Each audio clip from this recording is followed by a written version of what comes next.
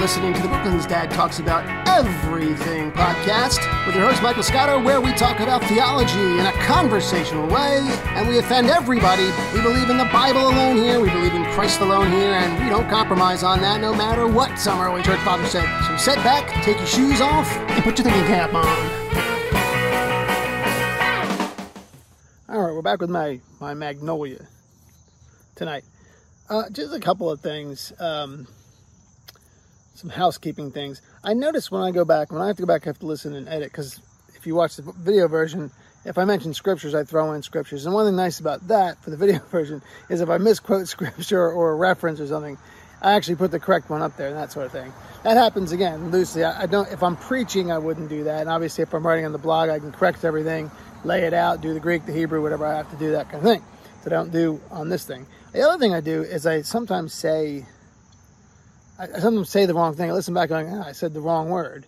And people do this. I've heard speakers before, again, used in just talking, using the wrong word. I said, well, I know what they meant. And I thought, sometimes I come back here and I correct it.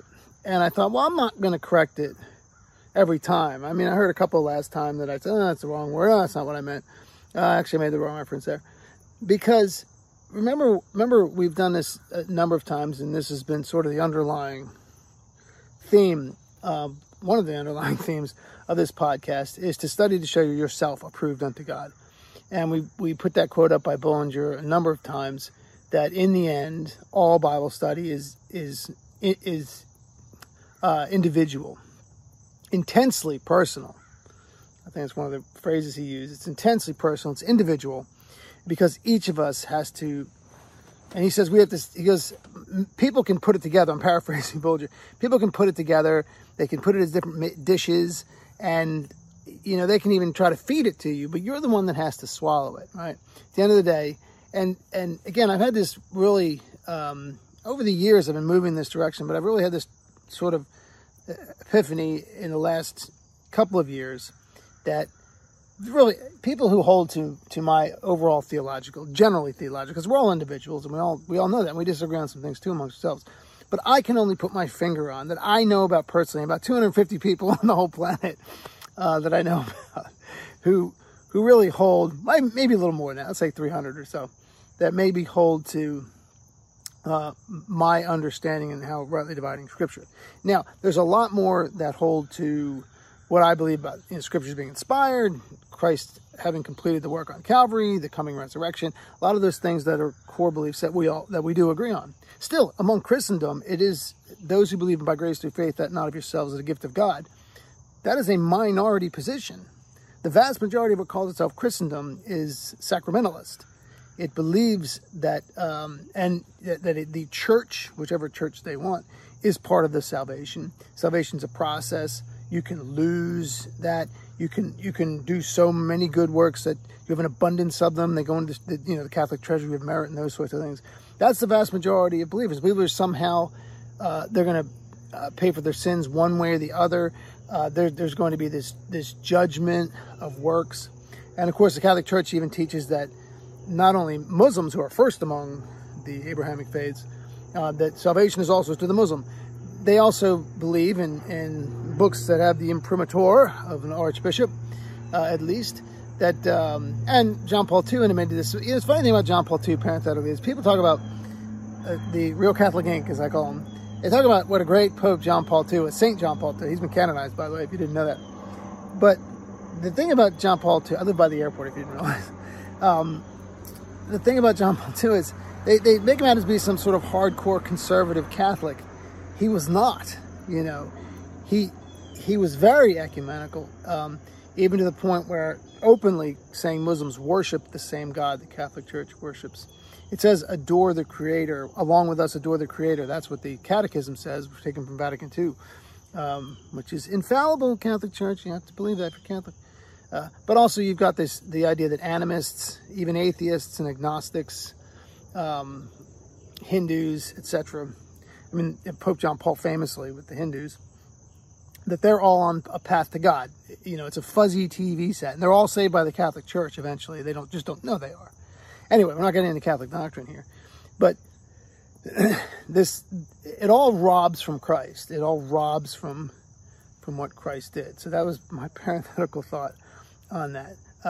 But getting back to the individuality of faith and the small number. So what my epiphany is that, since everybody's going to be judged as an individual and we're all individually responsible, I can't do anything about it. I can't do anything about you. You can't do anything about me.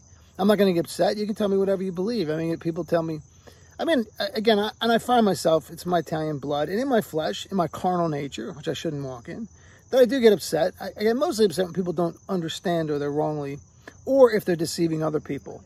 So one of the things about being on a public forum is they might be deceiving other people and dragging them into their error. Sabbath keepers are big for that. People get caught up in Sabbath keeping. They want to draw others in with them. That's one of the things. But last time, one of the things I said, and I'm probably going to break this down in the blog because it's a big, big, big topic. As I started to look at it, I was a couple hours in before I realized this is a monster topic. This is the format just to kind of talk about stuff. So I'm going to talk about it. But it's not going to, I'm not going to break it down here as well as I probably could or should. Anyway, I'm talking about the churches, plural, in the book of Acts, and the churches, plural, in the epistles. We talked about a little bit about 1 Peter and James writing to Jews. Obviously, they were apostles to the circumcision. Do we have that today? That means they were apostles to Jews, right? That means God was still making a distinction in the book of Acts. Anyway, we've covered that in many different ways. But Paul, among his epistles, we've noted the 7 written during the book of Acts and the 7 post-Acts, and the differences between those. We talked about marriage, childbearing, those sorts of things, the expectation, the kingdom being at hand, and then Paul, how he talked to Gentiles and how he talked to Jews, and how that all goes away, the multiple baptisms and then the one baptism and all those things.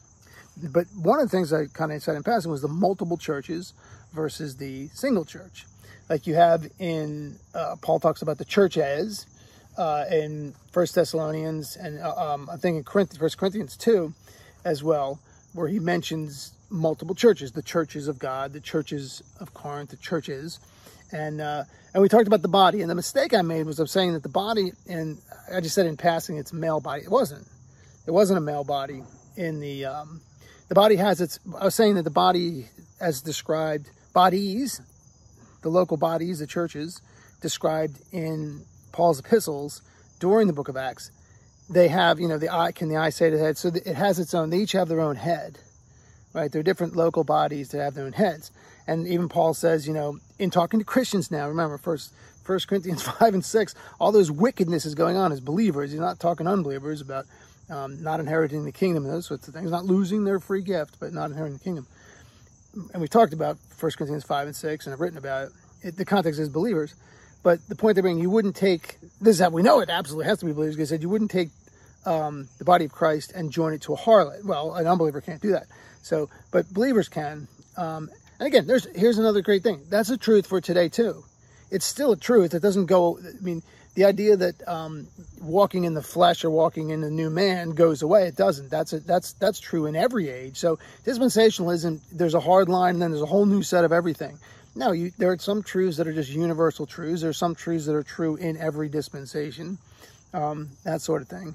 But again, it's the different calling. So that's part of the earthly calling. We talk about that a lot. The earthly calling, they were looking for the kingdom. The kingdom was at hand. They were expecting the return of the king. That's what the Lord promised and the angels promised and the restoration of the kingdom, the Lord promised in Acts 1. The angels promised the Lord would return in the clouds as he left them, which is what the supposedly called rapture is. It isn't. It's the return of the Lord to the earth. To set up his kingdom. The son of David will sit on the throne. The Acts 3, we just did a whole thing on Acts 3 recently. Peter offering the kingdom to Israel, and Israel that still existed, right? Anyway, so the difference is those are multiple churches and they could be, and those churches were like the synagogues. They're all part of greater plan for the earth, greater Israel, the prophecies and the covenants that are for Israel, and the promises, it says in Romans 9, all these things, the covenants, the promises, these all are to Israel, Paul's brethren according to the flesh, right? Okay, so I know I'm saying a lot here, but the idea there in front of them is this return of the Lord, which what he said, the setting up of the kingdom, the cleansing of Israel that they had to go through, we talk about all the time, and then coming out the other side is the bride. Now, we know in Hebrews that Abraham looked for a city whose builder and maker is God, and that's the New Jerusalem, which is a heavenly city, but it comes down to earth. It comes down to earth, and it comes down adorned as a bride. It's a very Jewish city. It has the names of the 12 tribes on it. It has the names of the 12 apostles of the Lamb on it, who were the apostles to the circumcision. They were never sent to Gentiles, right? Except for the one time with Peter, and we've covered that why. But it's a very Jewish city. It's what Abraham was looking for. It comes down to earth. It's part of the earthly plan, and it is the bride. It is for the overcoming Jew. Remember, the overcoming Israelite. This is something that they attain unto. So you have this within Israel, this whole cleansing. And then we see this in the Revelation, the cleansing, the overcomers, right? Those who are faithful, those who don't take the mark of the beast, right? Those who are part of the first resurrection of two, and those that are given great honor by the Lord. These are those that enter into the New Jerusalem, which then comes down to adorned as a bride. So Israel is this picture. This is the new covenant. Israel's pictured as this virgin bride. Now, Jacob was referred to as either him or them, right? Because Israel is referred to as Jacob as well. So you have that male figure there. But when you see the restored Israel, the picture is as a bride. So Israel is the bride of Christ. Israel is, O Virgin Israel. Again, I was reading through Jeremiah 31 again. I usually go to 31:31 because that's the actual New Covenant where it states it. But the whole chapter is, you cannot cram a Gentile Christian church into that chapter. It's just crazy. And when you read it, I mean, even just Jeremiah 31:31 itself, starting the statement of the New Covenant, it's all for Israel. It's all for people who had an old covenant. And that's one thing I started to do. I was reading through that whole chapter and printing it off. And then I was reading other references to Israel's restoration, which is coming. We've talked about here Jeremiah 29. We've talked about here Ezekiel 36. And part of what we did with Ezekiel 36, we went through part of the chapter. I went back and read that whole chapter again of Ezekiel 36. I'm reading this going, this is so clearly Israel that I don't know, people who take verse 26 out of there and try to cram it upon themselves. I don't think I printed out the whole chapter. But the verse that 36:26, it says, not 36:26, what is it? No, that's Ezekiel 33. So Ezekiel 33 I was reading, Ezekiel 36 I was reading. Here it is, 36:26. Also, I will give you a new heart, a new spirit I will put within you, and I will take away the stony heart out of your flesh, and I will give you a heart of flesh. Right? And people use that as a salvation passage. It's nothing of the sort. You can try to give that as a picture of salvation, but it's not the interpretation of it at all. I mean, it's a bad application in my book, but people can use it. They shouldn't use it, I should say that. I'll go on record saying they shouldn't use it. Right? But I mean, when you read that whole chapter, and this is only part of the chapter, moreover, the word of the Lord came to me, Ezekiel, saying, Son of man, when the house of Israel lived in their own land, they defiled it. Now, man, this is cram believers in here. I'm gonna do this badly because I'm gonna cram believers in here. Moreover, the word of the Lord came to me, saying, Son of man, when the church lived in their own land, they defiled it by their ways and their deeds. Their way, the church, before me was as uncleanness of a woman in her impurity. Therefore I poured out my fury upon them for the blood that they had shed upon the land, and for their idols with which they had polluted it. And I scattered them among the nations, the Gentiles, right? And they were dispersed throughout the countries according to their ways and according to their deeds. I judged them. When they entered the nations, the Gentiles, where they went, they profaned. Now, why did they get there? Why were they there? Because the Lord sent them there, right? He's cast them out of the land in there. When they entered the nations, where they went, they profaned my holy name, because they said of them, These are the people of the Lord, and have gone out of his land. We're the people of the Lord. Oh, that's me in the church right there. That's the church. No. Right?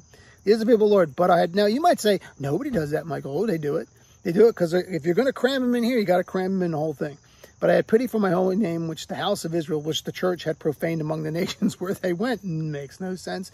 Therefore say to the church, it says house of Israel in the text, Thus says the Lord, I do not do this for your sake, O house of Israel, church, but for my holy name's sake, which you have profaned among the nations where you went. I will vindicate the sanctity of my great name, which profaned among the nations, which you, church, have profaned in their midst, right? Then the nations shall know that I am the Lord, says the Lord God, when I shall be sanctified before your eyes. Now, normally I put up all the scriptures I read on the screen. I don't know if I'm going to do that when I get to that, because I'm going very fast. But it's Ezekiel chapter 36. Read along with me, starting in verse 16. But you really should read the whole chapter. The chapters around it too. We're up to verse 24. I might put up singular verses just to kind of highlight things, but we'll see when I get to the editing stage.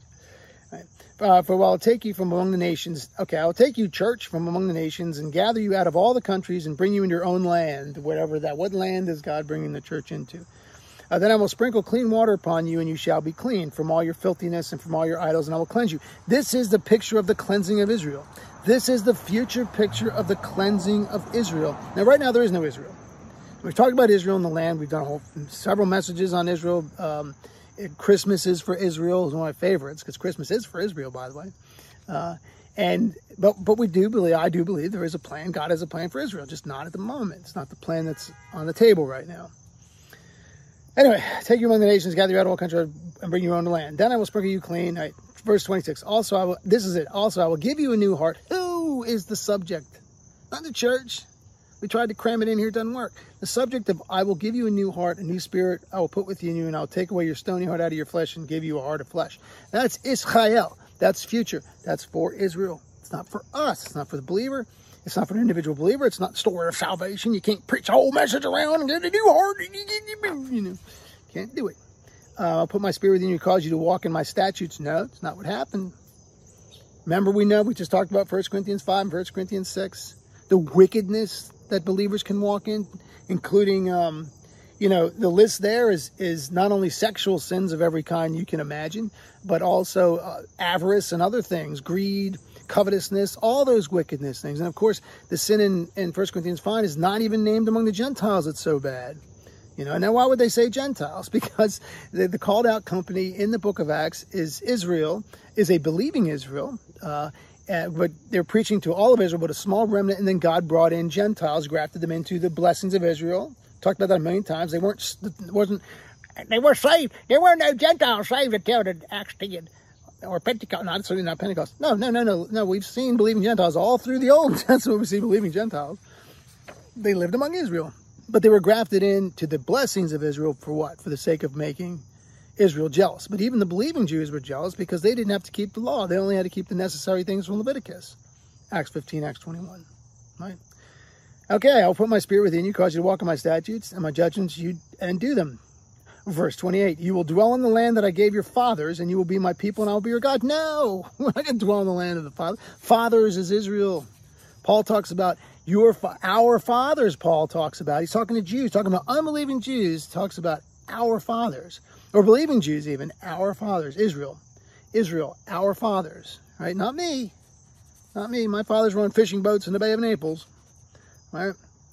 I will multiply the fruit of the tree and the increase of the field. That's a spiritual fruit, And you will receive no more reproach or of famine among the nations. Then you shall remember your evil ways and your deeds that were not good, and shall loathe yourselves in your own sight for your iniquities and your abominations, right? That's what Israel's going to do. They got to go through that cleansing we talk about all the time. Not for your sake am I doing this, says the Lord. Let it be known to you, be ashamed and humiliated for your ways, O house of Israel. Not the church. Be ashamed, humiliated for your ways, O church. Again, I'm using church the way men use church, because I know we've talked about church. Church has multiple meanings, right? We've talked about it. We did several messages on the church. We bring it up.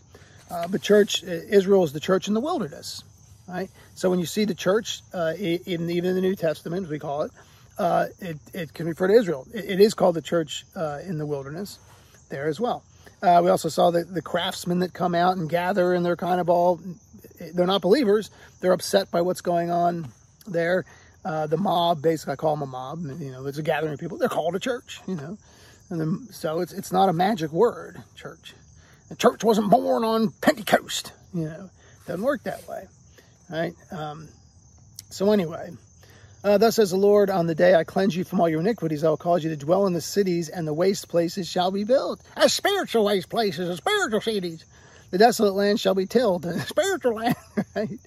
Whereas they lay desolate in the sight of all who pass by, they shall say, this land, as we're going to say, your spiritual land was desolate, has become a Garden of Eden. No, he said, this land that they see, where it was desolate, has become like the Garden of Eden. Now, what do we know about the New Jerusalem in the future in Revelation, in the new heavens and new earth? It is the restoration, the river of life, which flows by the tree of life. This is the end. Remember, the tree of life was lost access to it in the beginning. Adam didn't go, I'm going to go build a temple now, and I'm going to build a temple. And no, Adam was looking for the restoration, but he didn't have the law. I want to go get circumcised and sacrifice a sheep over to the temple with the priest. He couldn't do that, right? We have to put things in their context of the times in God's plan that's in sight, right? But Adam will have that restoration. We'll have that restoration, right? Then the nations, with the Gentiles that are left all around you, that's Israel, left around you, the land, shall know that I am the Lord, and built the ruined places and plant that which was desolate. That's not a spiritual application. I, the Lord, have spoken, I will do it, because it's not even true for believers today. You know, spiritually, God's going to rebuild your life, and then people are going to see the power of the Lord. No, that's not true, right? I was watching a show tonight about the Jason Williams case. I forget remember his name. The guy who played for the Nets, played for the Sixers first, who drafted him, I think, and played for the Nets. And of course, he ended up going to prison because he ended up shooting that guy in his house. Well, you know, he had all kinds of problems. He was you know, around him, but he had a gigantic house, multi-cajillionaire, right? And that's the world today. I always say this. Look at the top 1,000 richest people. Look at the list of billionaires or whatever. How many of them are believers? None. But believers are, again, even in the United States, even in the West, believers struggle. Certainly believers right in Bangladesh right now are struggling. And believers in Africa are being slaughtered, right? They're not claiming the Psalms, and they're claiming God's going to come get them and restore them to their land. They're not claiming any of that nonsense, right? That's what happens here. Thus says the Lord, this I will also let the house of Israel ask me to do for them. The church, I will increase their men like a flock. That what's going to happen? As the flock for sacrifices is the flock of Jerusalem in her solemn feast, so shall the waste cities be filled with the flocks of men. Then they shall know that I am the Lord. Right? You can't do it. Now, again, I was printing off other things in here, Ezekiel 33, Revelation chapter 12 I printed off, and I'm not going to read all these because we're running out of time. But again, the point is for you to go do, when you take a position, this is where I got to where I am very, very briefly, is that I came out of the Roman Catholic Church where I thought I had it all figured out. Well, they had it figured out for me. They told me what I had it figured out. Right? That's what I studied. And I was teaching religious education at the time I started to study Scripture. Right? And had that whole period in my life with that turmoil of studying the Scripture and trying to weigh all these things. Anyway, when I came out of that, when the Lord revealed to me my sin, my need for a Savior, His perfect and finished work, right? That's where I started. I was not an ultra-dispensationalist, but I was a believer. So there are people who are finding the Lord right now around the world. They're still my brothers in Christ, right? Whether they understand the mystery of Ephesians 3 or not, right? Whether they understand what I'm talking about here or not. This might be, you know, advanced for them or whatever, but it doesn't matter. I mean, and I'm not their judge. They might get saved on their deathbed and die. They couldn't really learn a lot of Scripture. That's not for me to judge. That's the Lord knows their heart and everything else like that. And again, they might be great in heaven, and I'll be over here just happy to be here. Right? I have my own self to worry about. So anyway, all that to say, when I came out, I went in and I didn't buy anything right off. I thought I needed a church because that's what I came out with. So I ended up at the Assemblies of God, and I've talked about that, how I ended up there. You know, and months after my conversion. I still went to the Catholic Church after I was converted, so I was a Catholic, saved Catholic, and saved, I'll use that term. I don't like that term, but for convenience. For a while, till I finally realized I need to get somewhere. So I ended up at Somebody's God, and we've talked about that story before. Anyway, after that, I was examining Calvinism. I was examining everything that had to do with cessationism versus continuation. Obviously, all the gifts, and even among Pentecostals and Charismatics, there was all those things going on. So I was navigating all these waters. But the thing that is, it was up to me, though. It was up to me at the end of the day. I had to determine these things. And then I heard a message by Bill King and then John Phillips on dispensationalism. But I had questions. The reason that Bill King and initially, John Phillips and Bill McDonald answered some of those questions for me, and Gabeline, these others, J. Vernon McGee, is because I had questions that didn't make sense. I mean, I was born and bred on the book of Matthew, but the book of Matthew makes no sense. That's why I don't understand people now who are believers who try to cram themselves into the book of Matthew. And Matthew's another one. When the Lord talks about the church in there, take it to the church. What's he talking about?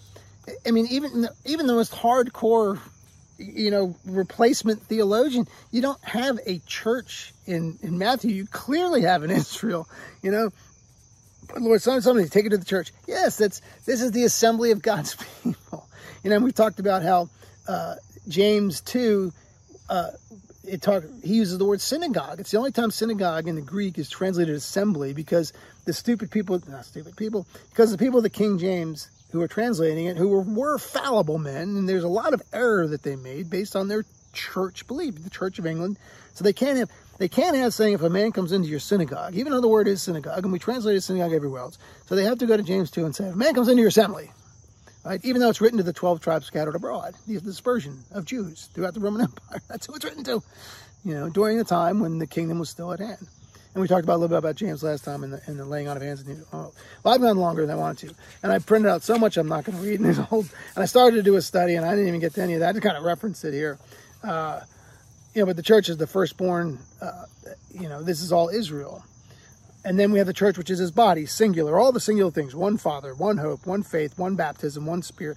All those things in Ephesians. And then you have the body with its head is Christ.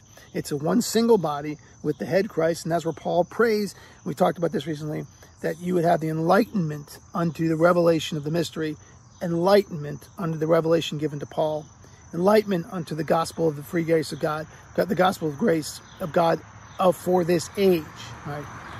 Salvation is always another grace of faith. Okay, we're at 27 minutes, so we're going to stop there. We went longer than we wanted to with my babbling. But anyway, again, it's up to you, man. Remember, theology of one. That's my thing. It's a theology of one. It's a theology of one. You have one theology you're going to answer for. It's yours. And God doesn't expect you to be perfect. I'm sure I don't know everything. And I'm sure there's things that I'm going to grow and learn. I was reading some of the stuff I wrote just 4 years ago on my blog. And I go, I would adjust that now. I don't quite exactly believe the same exact thing.